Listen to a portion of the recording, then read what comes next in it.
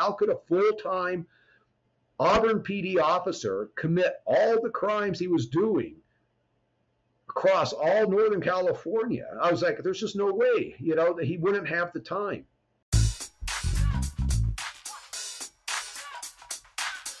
Howard Doss. What's happening, Sean? Man, I'm excited and yet sad. It's what they call bittersweet, I believe, about this episode. And our guest doesn't even know this yet. So we'll introduce him here in a moment. But we have been at this Coptales and Cocktails thing for a year plus. Yeah. And it was something that started on a car ride that we had during the COVID days when you were doing nursing up in the New York City area at the heyday of COVID. And when you so kindly flew up and rode back with me. I did. I flew up, rode back with you. So we had a lot of time together, a lot of bullshit in the car, and basically became professional bootleggers. We picked up a lot of bourbon along the way in Kentucky. Allegedly. Any ATF people want allegedly to chase a ex-cop with liquor rather than a gun toter. That's fine. Yeah. But so we came up with the idea of Coptales and Cocktails, got on board with the Law&Crime network. And this is our very last episode that we're doing. And reason being that we're doing it, I'll let you give your spiel for it. Well, you started working and I've started working. And unfortunately, we work on different ends of the United States. I'm going to be in Oregon. You are. And you're going to be in where? What's that small town? I'm in a little place called New York City. Yeah. So we can't be together as much. That's correct. So we are. I'm sad about that. And I can see you are. I am, man. This has been fun. It's been a learning experience. It's been fun. Very, very thankful that we were able, just a couple dudes from Oklahoma, to pull this thing together and have success with it, and everybody that tuned in and listened. Well, we're really good at the cocktails part. That's what really that brought won't this change. Show to well. Speaking of that, yep, we're going to drink a cocktail, but first we're going to talk about. We've got a super guest today. So we did CrimeCon, and we were kind of introduced to the crime genre there, and we didn't have the pleasure of meeting our guest, but we had the pleasure of meeting about 20,000 of his fans that were there, just eagerly waiting for him. His OnlyFans? Yeah, it was kind of like OnlyFans, but it was like he was the Beatles of CrimeCon. Very much so. So we've got Paul Holes with us today, sir. Hey, how you guys doing? Doing well, Paul. Thank you so much. So, like I said, sorry to drop a little bomb on you, and no pressure here. We're going to see how you hold up. Honestly, couldn't think of a better guest to have for our final one. So. Yeah. All the way from Quincy Smith being episode 1 to Paul Holes for our final episode.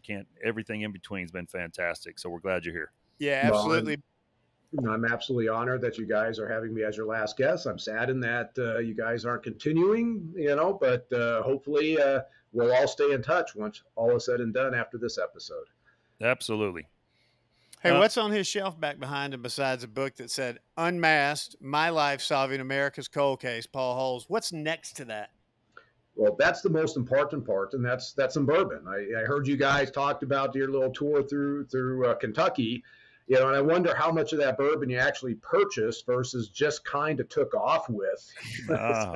Well, if there was a good investigator out there, he could probably solve that crime pretty quick. We need to know what Kentucky's extradition.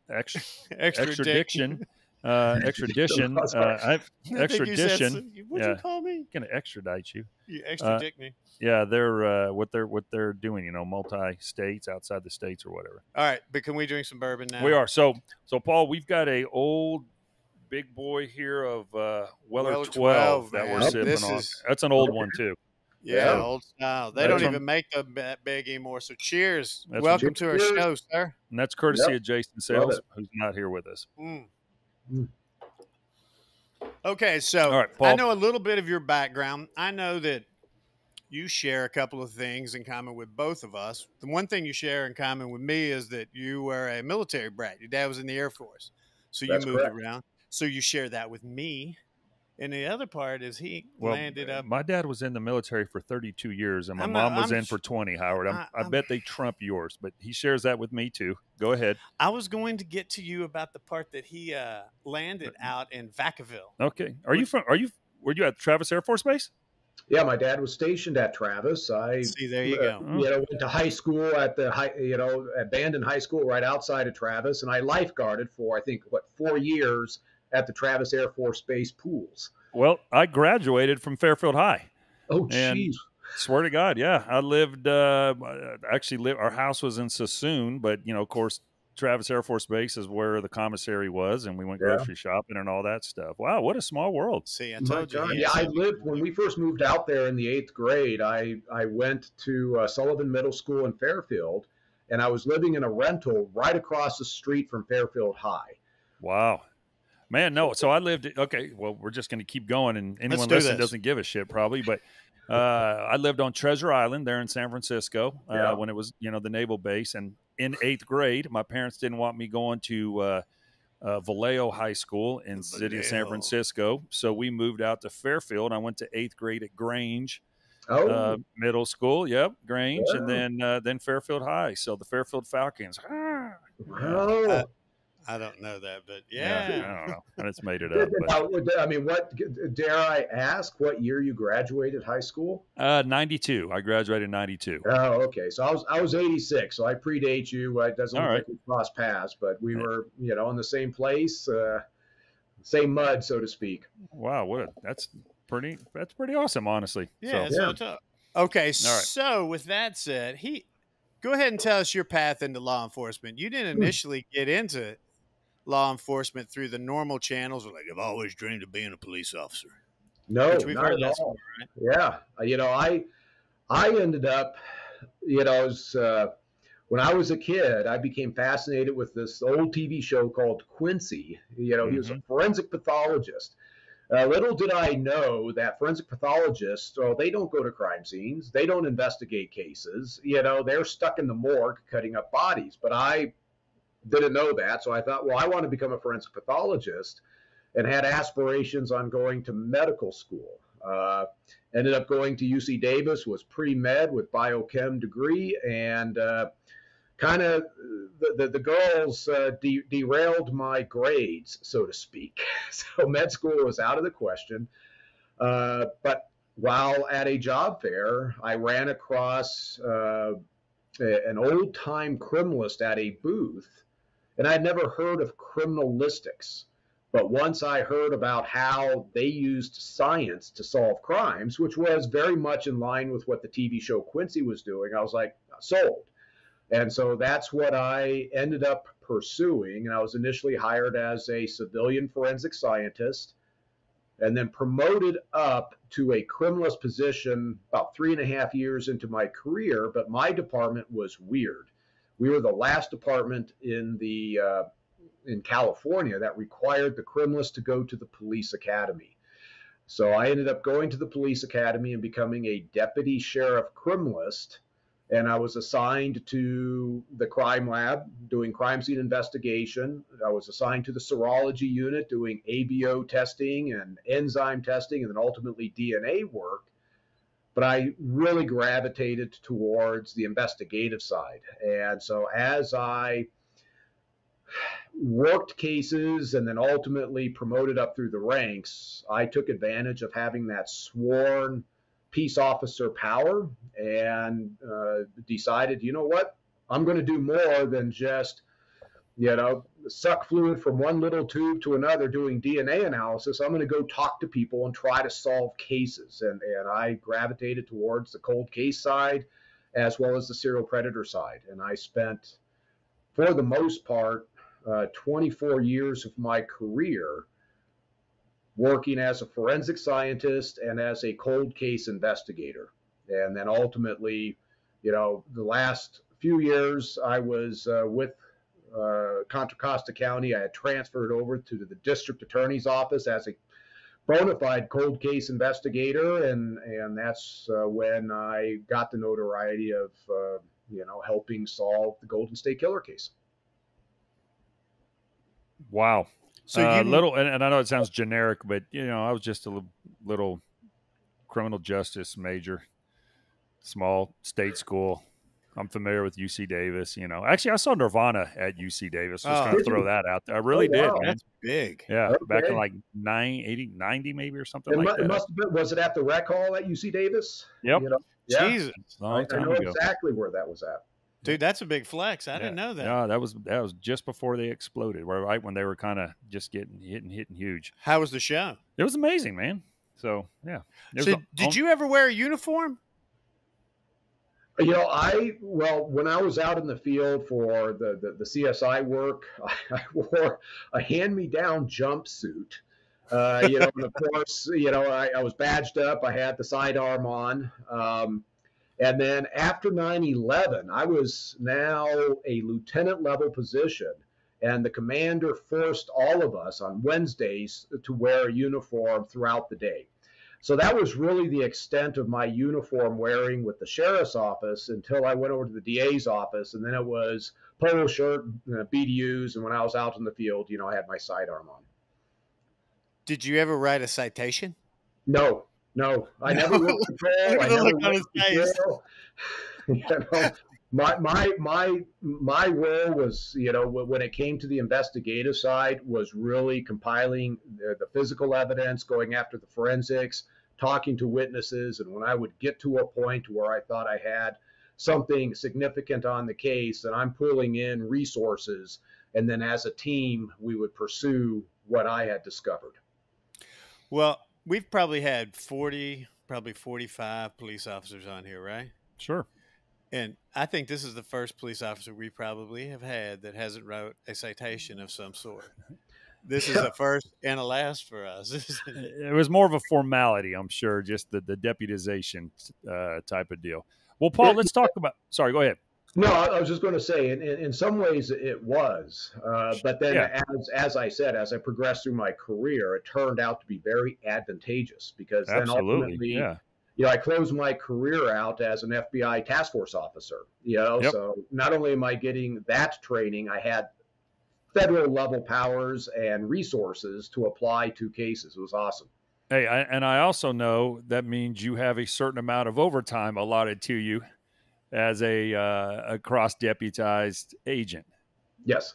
Yeah. Yep. So, yeah, just so you don't know, in case you don't know that, Howard, whether you work a task force with, you're a regular cop and you work with ATF or DEA or FBI, there's a certain amount that the federal government's allowed to pay these officers overtime throughout the year. So it's a nice bump when you're, if you're, and it's kind of like I mean, you're going to work, you earn it. I mean, you're out there working, don't get me wrong, but it's just I don't know, it's a reward. Essentially, you're going to put in the hours and you're going to be able to get this extra overtime.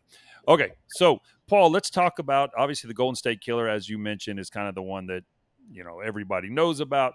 A couple other cases I would love to hear about, some other guys that are sitting on death row that you were involved with as well, because I'm a firm believer in people that commit heinous crimes should get that justice. I know California system, it might not happen, but at least they're sitting where they need to be. Yeah. I'll let you just, break down the Golden State Killer situation, you know, when it started, I think 76 or something like that, and how it led up to your involvement and ultimately his confession. Sure. You know, initially the case as I knew it, when I first ran across it in 1994, it was known as the East Area Rapist case. And this was a serial rapist that started off up in Sacramento in June of 1976, breaking into houses in the middle of the night, tying up and sexually assaulting women. And eventually, after about 15 attacks, this East Area Rapist started to purposely break into houses when there was a man present, when there was couples asleep in their bed. And in those situations, you know, he is going into the couple's bedroom. He's standing at the foot of the bed or in the doorway. He's waking them up. And as soon as they wake up, he's shining a flashlight in their eyes so they can't see a thing.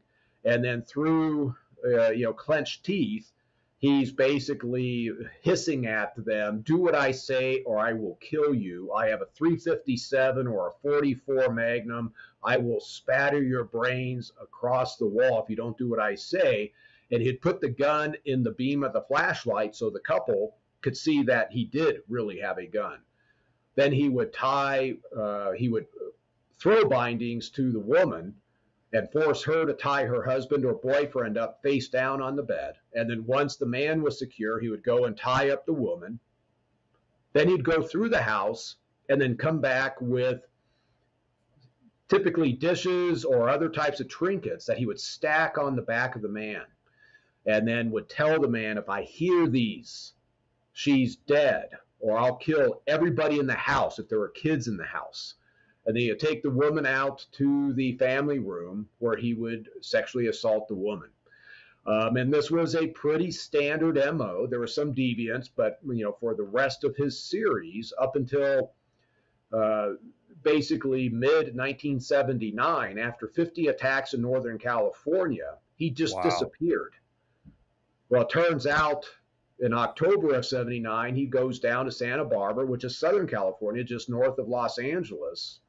And in this case, it's a standard East Area Rapist attack up in north, but they don't know. They don't never heard of East Area Rapist. They don't know his MO.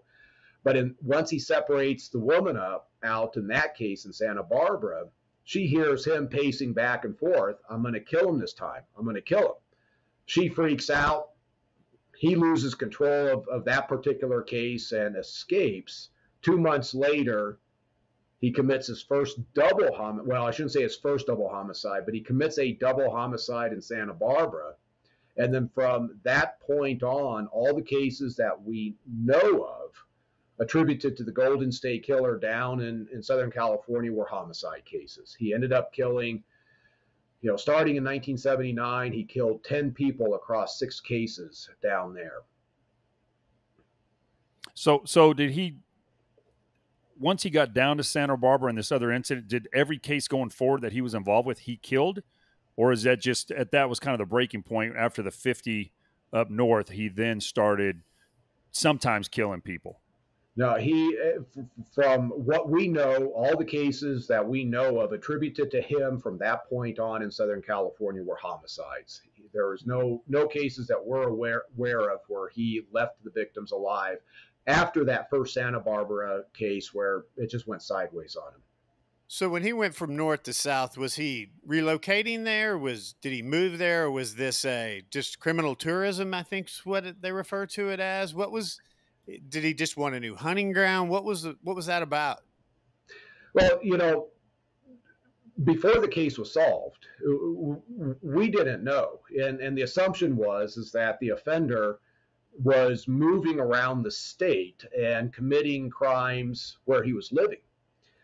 When I was evaluating the geographic profile up in Northern California, and the last phase that he had up in Northern California was my jurisdiction, the East Bay, San Francisco Bay Area, and the original investigators assumed that he had moved there. But when I took a look at the profile, he did not show the broad familiarity of the region like he was showing up in Sacramento. And so I formed the opinion, he never moved out of Sacramento. He's literally just traveling around Northern California.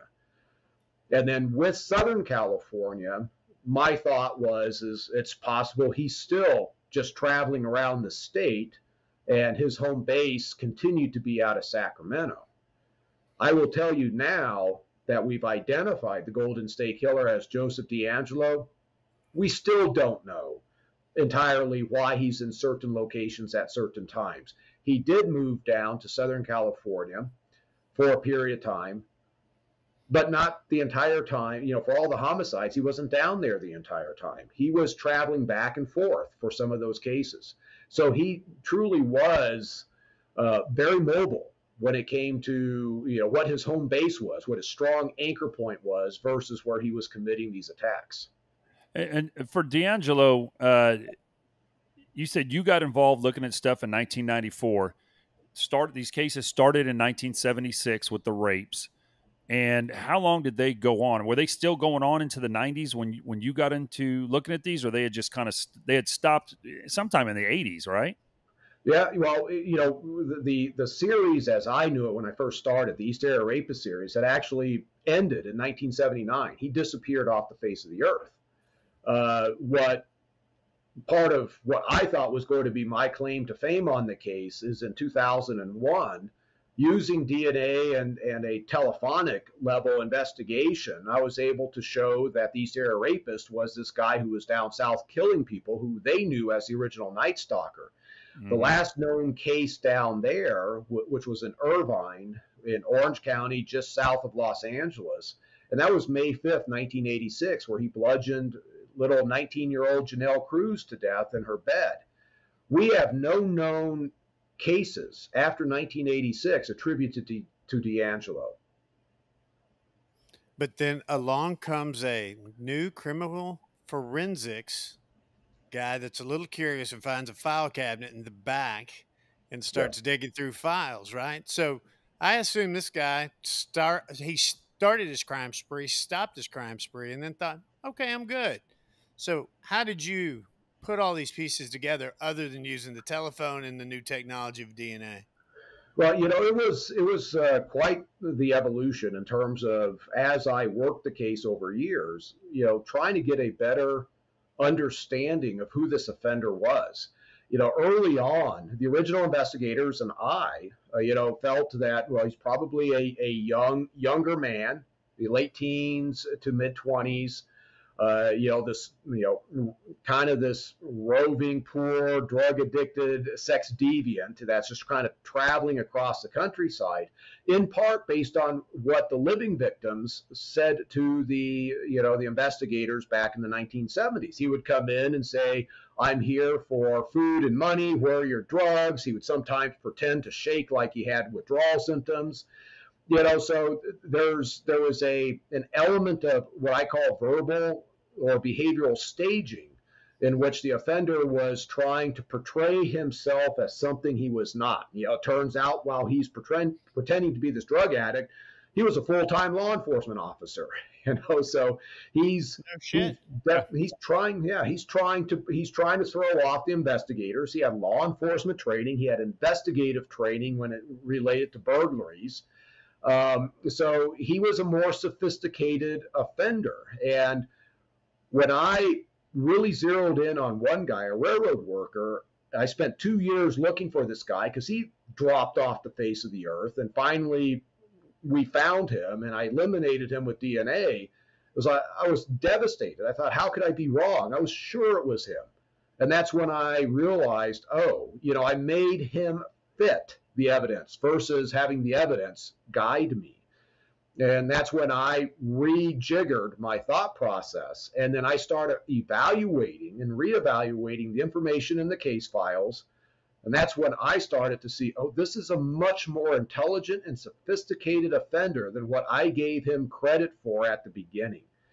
And that gave me much better insight in terms of how I should proceed. And quite frankly, there's a piece of evidence, this hand-drawn diagram that I had numerous experts tell me it looks like a developer trying to figure out how to, do a master plan lake-centric community. And I thought, okay, this guy's in the real estate development, contractor type world, and focused in on that. But I was investigating some people who were worth millions of dollars, and I was making some pretty good circumstantial cases against these guys, only to eliminate them with DNA. And then fundamentally, DNA was what turned out to solve the case, and it was just due to the new technology when it came to the genetic genealogy. All right, well, and Paul, we'll get to that about how that kind of all came together, but just talk about when you went back, originally thinking this was possibly a drug addict, a poor guy, and then, you ultimately learned it wasn't. One of the things I read about that you did is you actually even went out, I don't know if it was to every house, but you went out to numerous homes. We're talking years and years later after these crimes were committed up there, to basically look at the houses, look at the neighborhood, to kind of get an idea of why these particular homes, these victims were chosen. And from my understanding, again, going back to what I read, is you were just talking about, you formulated, you're like, hey, this guy, he's going to blend in here. He's not going to be somebody that doesn't look like they don't belong here, that someone's going to, call the police because, hey, there's a homeless looking guy hanging out in our neighborhood. No, well, that's actually spot on. I went to every single known crime scene location from the East Area from the 1976 East Area Rapist phase through the original Night Stalker phase. And that was so enlightening because he's not attacking in poor areas. The areas that I would say would be the most kind of common areas were solid middle class areas. The houses were nice, yards well kept, decent cars in the driveways or on the street. And then some of the areas where he's attacking were, I would say, mid-upper to even upper-class neighborhoods, most notably down in Laguna Niguel in Orange County, the southernmost attack, which was a gated, secure neighborhood, right, a few blocks away from the beach. Houses were worth a ton of money. And there's roving security guards or security guards at the gate. And I was like, how is this guy getting in here if he's just driving a beater car and looking like some, homeless zombie walking around? They would be calling the cops right away. And that told me, this guy, he blends in.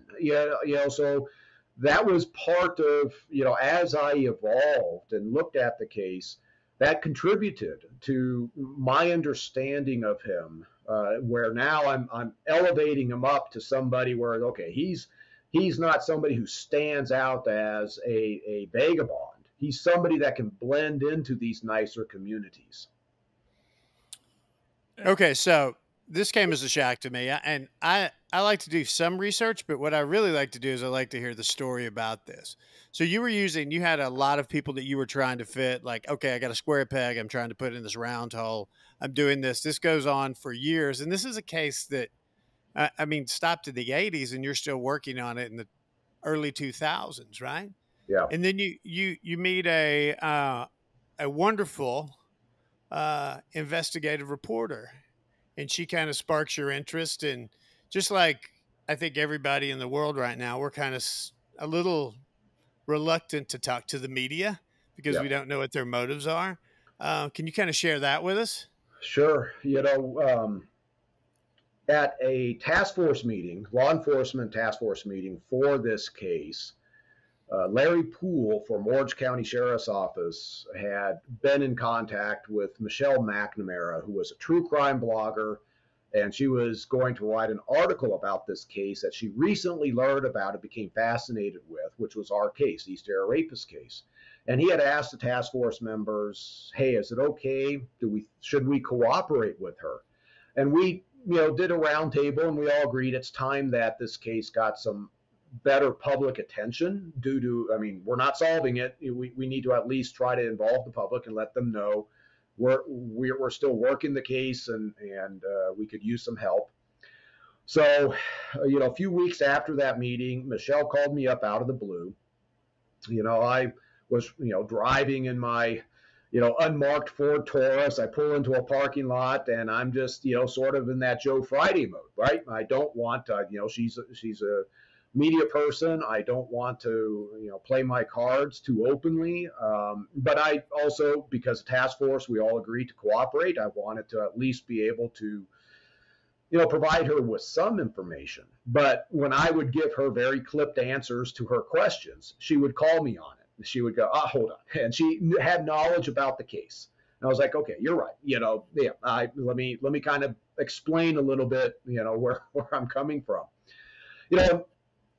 From that point on, we kind of stayed in communication as she was writing this article for Los Angeles Magazine and developed a little bit of a bond where at some point I could see she was really going down a road with the slant she was taking on the article. I was like, well, that's not going to be entirely accurate. And I was debating, well, should I at least fill her in terms of how I'm proceeding with my investigation and some of the sensitive aspects I was dealing with. And finally, I decided, well, I'm gonna take a shot. And so I confided in her.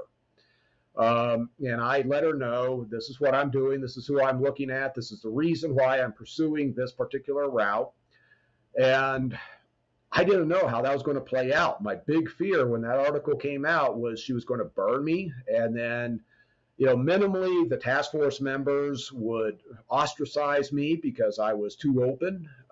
And then, of course, I was concerned about what my own department would do to me for possibly compromising an investigation with a public civilian journalist. Her article came out. I read the article, was like scared as to what I was going to see, and I saw that she didn't burn me. And that's when I was like, okay, this is somebody I could trust. And then eventually, a few months after that, she had been asked to write a book about the case. And she called me up, and I offered, hey, why don't you come up and I will show you some of the crime scene locations up here. And that's what she did. And so we spent 12 hours together driving around or sitting in my office. She's recording the conversations, but we got to know each other. And it wasn't just about the case, but we got into personal stuff. And we really developed. We bonded. We just hit it off. And then from that point on, I was wide open with her. This is what I'm doing. This is who I'm pursuing.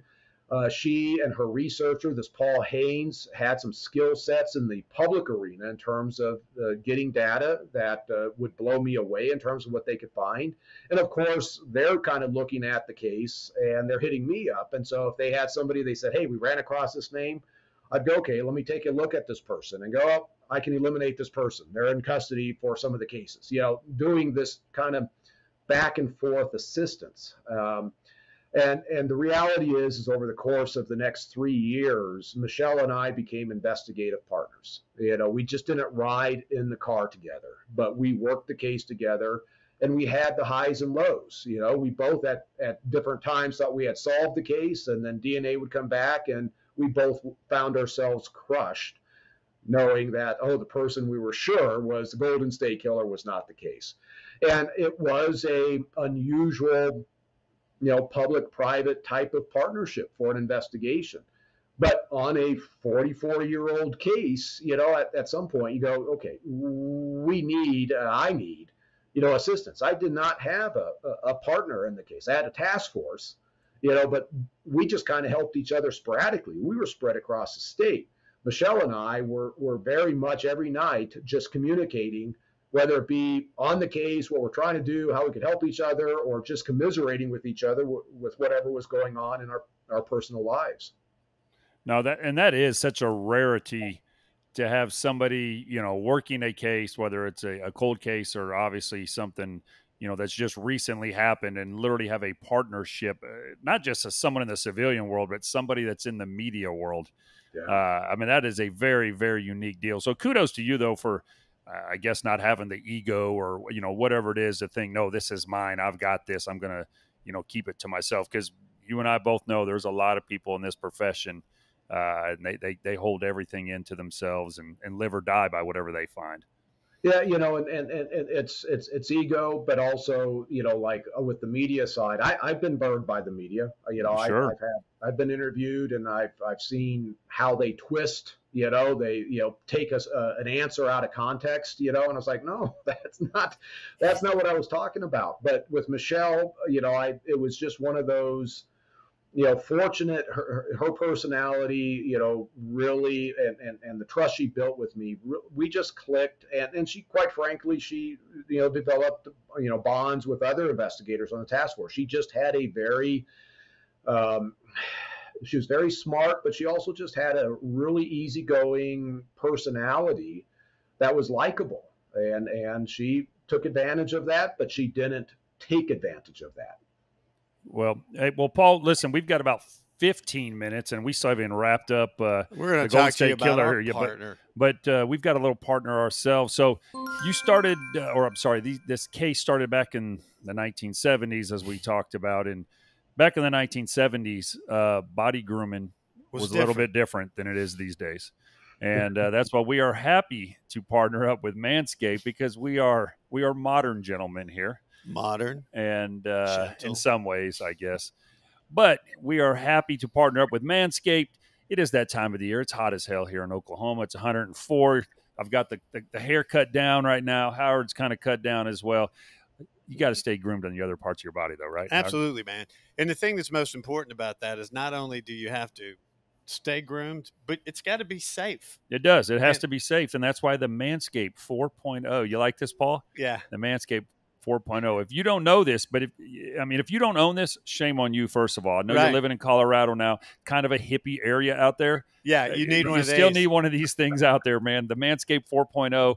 If you go to Manscaped and use STICKS20, STICKS 20 for 20% off. Hey, and don't forget the ball deodorizer. The ball deodorizer is I didn't even know. This was a hygiene thing that I didn't even know about until Manscaped introduced it into our lives. And it's like deodorant for your scrotum. Yeah. Would recommend 5 stars. Yeah, top notch. And I just want to go on record and say my personal hygiene is on point.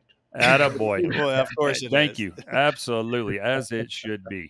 So I know you've got someone else from your side that is listening in right now, and I'm glad that they are muted. Let's put it that way. But anyway, so DeAngelo, as you mentioned, he was in law enforcement, was a police officer. What agency did he work for?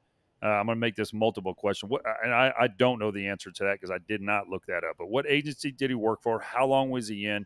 Do we have any idea why he stopped committing crimes in the 80s that he did? And how did you catch his ass? Well, considering I think you mentioned earlier, you're a criminal justice major. Once upon a time back, but prior to law enforcement, yes, I was. So very easy degree, by the way. If anybody's listening, you want an easy 4-year degree. Criminal justice is pretty easy, but go ahead. Fire safety. Yes. Yeah. But DeAngelo graduated Sacramento State with a criminal justice degree. Uh-huh. He worked as a Roseville PD intern. He was hired by Exeter PD, which is down in South Central California, right next to Visalia. And that becomes important in this case. And goes to the police academy at the College of the Sequoias in Visalia, graduates, and then is working as an Exeter PD cop. At the same time he's down there, this is when we have a whole bunch of fetish burglaries going on in the neighboring town Visalia by an offender known as the Visalia Ransacker. And at one point, when this Visalia Ransacker tries to abduct a 16-year-old girl out of her house and dad tries to come to the rescue, he shoots and kills the dad, Claude Snelling. No shit. Well, this is DeAngelo. He is an Exeter PD cop at the time these crimes are occurring. He ultimately is promoted to a sergeant with Exeter. He is part of the anti-burglary task force, is sent on the public dime to go to burglary school where he learns how to investigate burglaries and how burglars commit crimes. And then after he gets and shoots, is confronted by an officer when he's got, he's prowling out in Visalia. DeAngelo ends up moving up north of Sacramento and becomes an Auburn PD cop. He gets the hell out of Dodge and ends up becoming a patrol officer with Auburn PD. And that's at the time that in June of 76, when we start getting the East Area rapist attacks. And DeAngelo, as a full-time Auburn police officer, commits 50 sexual assaults or attempted sexual assaults all over Northern California for the next 3 years. And the only reason he doesn't stay in law enforcement is he gets arrested up in the Sacramento area, Citrus Heights. He's trying to shoplift dog repellent and a hammer out of a convenience store. And now he's an arrested officer. The Auburn PD chief, Nick Willick, puts him on admin leave. And when they go and search his house, they find all sorts of stolen commercial property, like commercial power tools still in the boxes. So he's committing commercial burglaries in addition to all these East Area rapist attacks. But ultimately, he is terminated as an officer. And it's right then when he's terminated as an officer is when he goes down south and starts killing. So you look at him, the profile, his entire adult life was being in law enforcement. He wanted that authority. He wanted that power and control over people, yet he's committing these horrendous acts. And when he loses that law enforcement aspect, he escalates to homicide. That stressor was too much. He could not stand losing that authority over other people's that the badge allowed. And I believe he continued working as a security guard, though I don't have any actual proof. I have some circumstantial evidence and some witness statements from family members. Speaking of family members, was he married at all? Yeah, he was. He got married in 1973, and they were married during the entirety of the East Area Rapist phase, as well as the original Night Stalker series. So the information I've got is that they lived separately at different points in their life. And the interesting aspect is in 1981, he goes in and commits a double homicide in Santa Barbara of Gregory Sanchez and Sherry Domingo. And then he does an attack again for 5 years. Well, it turns out that in that 1981 case, his wife was 7 months pregnant with his first daughter. 5 years go by. That's when he commits his last attack on Janelle Cruz in 1986. And that is when his wife is 7 months pregnant with his second daughter. So now, after his last known case, he's got 2 very young girls in the house. And then he ultimately has a third daughter. And he has no more attacks after this family gets started. Now, I can't say that's why he stopped. I mean, he was older in 1986. He's 41 years old, and the type of crimes he was committing were very physically demanding, jumping fences and breaking into houses in the middle of the night. And I believe that he probably realized that his physical skill sets, physical capabilities were diminishing.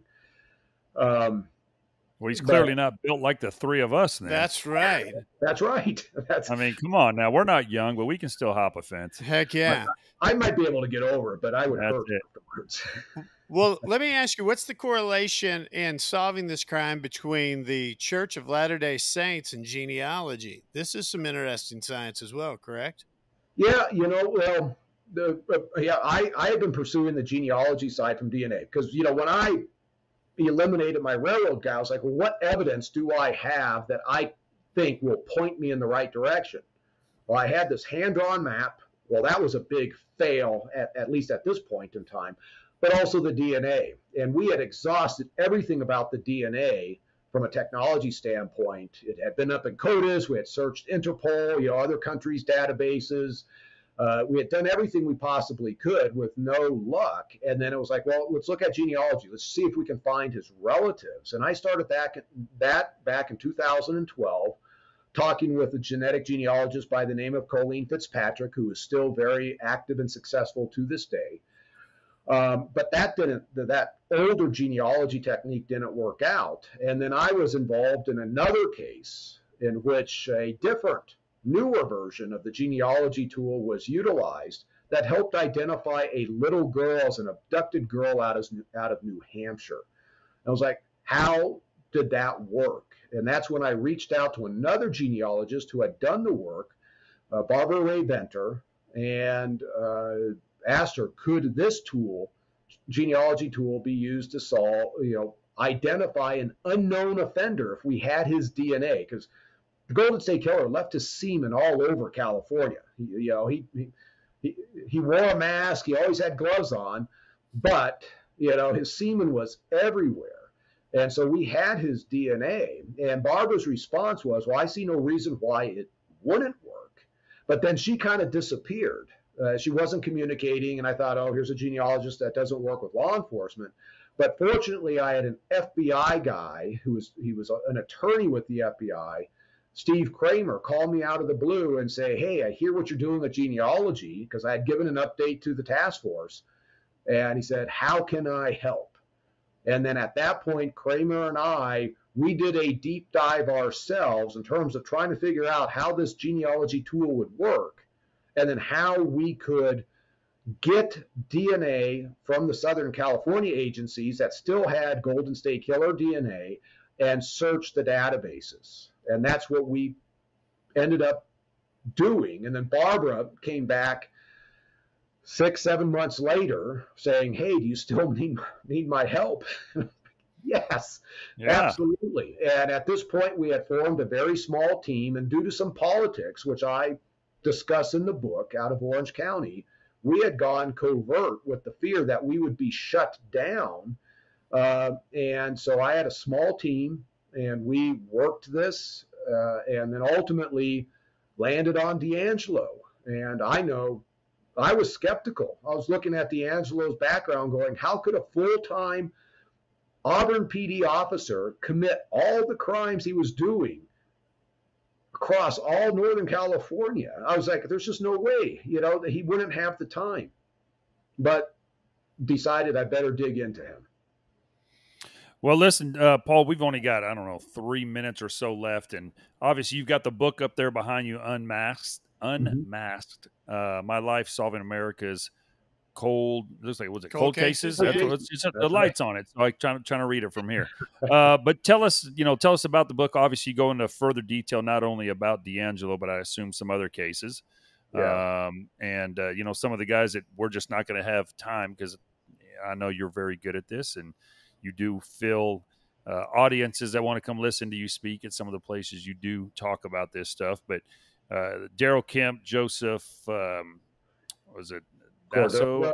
You got Joe Naso, Joseph Cordova Jr. There's other serial predators that I had, some involvement with helping get caught and or sentenced to death out in California. My book Unmasked really, started out as it was going to be a deep dive on the investigation of the Golden State Killer case. And, it still does have information on the investigation that has never been made public before.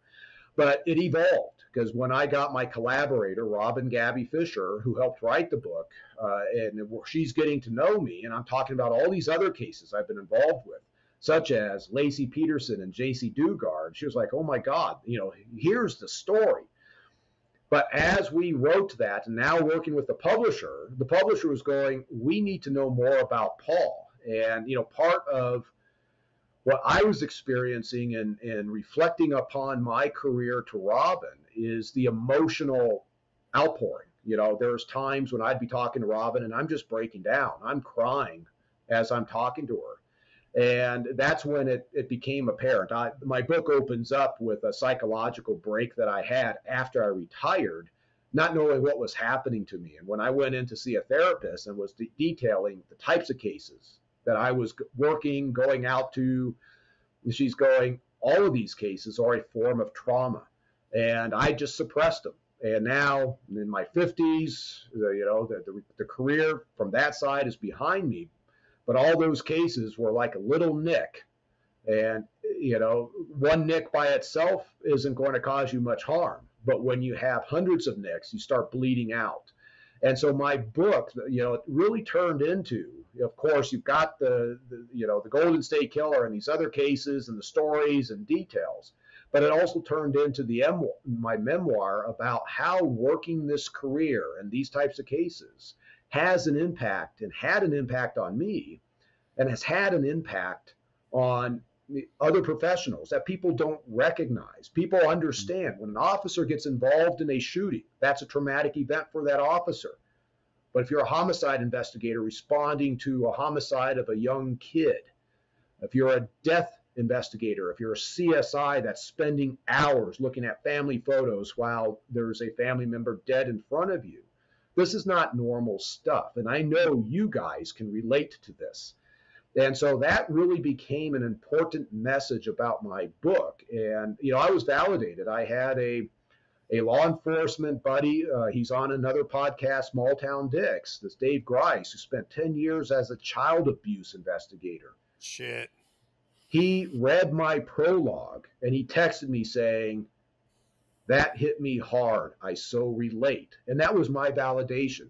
I was like, okay, it's not just me experiencing this. There are many people that have, lived the life, whether it be in law enforcement, whether it be in the medical side, that are experiencing things that the average person never sees. And you don't recognize that it's necessarily trauma, but it's affecting your relationships. It's affecting, the bourbon is definitely a form of self-medication. And so it really became a fundamental message to get out there.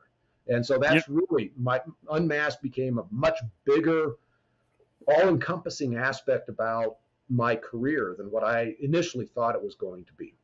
No, and Paul, you're, just kind of in closing, I mean, you're spot on there. Obviously, Howard, being in nursing and going back to the COVID stuff, you see stuff that people shouldn't ever see. Those of us in law enforcement, especially if you're working for a larger agency that has a lot of violent crime and, Yep. child type cases, rapes, things of that nature. I did a speech last fall back out in October, and it was in Baltimore. And one of the things I actually spoke about was the impact that this career has on you. And there's a study out there that shows that a male in the civilian world compared to a male in law enforcement, their life expectancy is 22 years more than somebody in this profession. And that's why it is. It's all of those things over a 20, 25, 30, 35 year career that build up on you on the inside. And, I came on in 97 into law enforcement. You were obviously in there before me. Even just in my, the 20, nearly 25 years I was on, it has changed a lot. It used to be, you didn't talk about it. You're tough and all this type of stuff. Now agencies, obviously, a lot of them have psychological services.